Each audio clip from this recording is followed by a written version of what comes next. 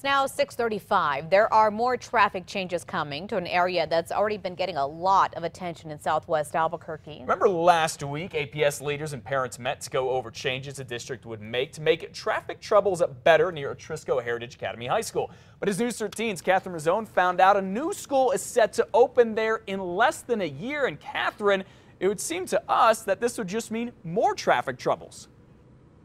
Well, that's a good point, Matt, and APS officials are thinking that might be the case too.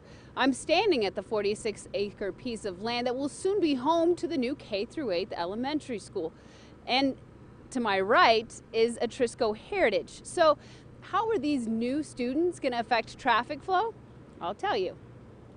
APS broke ground on this school at the end of April this year. The district says the goal is to ease overcrowding for students that go to other elementary and middle schools in the area.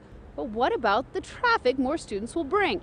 APS says it shouldn't be that bad, especially if students take buses.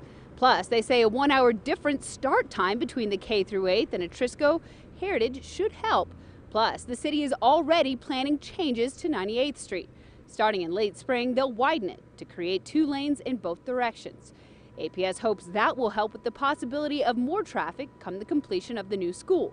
But officials say there's even more work they're considering. We do have additional roadways that are being constructed and additional egress and ingress points that are being addressed out there. Now, APS planners say Hendrickson is referring to changes they may make to the southeast side of Atrisco Heritage. No decisions have been made on that. They say they'll keep monitoring and make a decision later on. Back to you. All right, thank you for the information, Catherine. APS says some of the changes already in place from the Atrisco Heritage traffic troubles should also help. Those include a fence to separate pedestrians and traffic on the west side of Atrisco Heritage, a reduced speed limit on Dennis Chavez, and signs warning of traffic congestion. Plus, this week, the district is set to add another left turn lane onto 118th Street from Dennis Chavez. Crystal?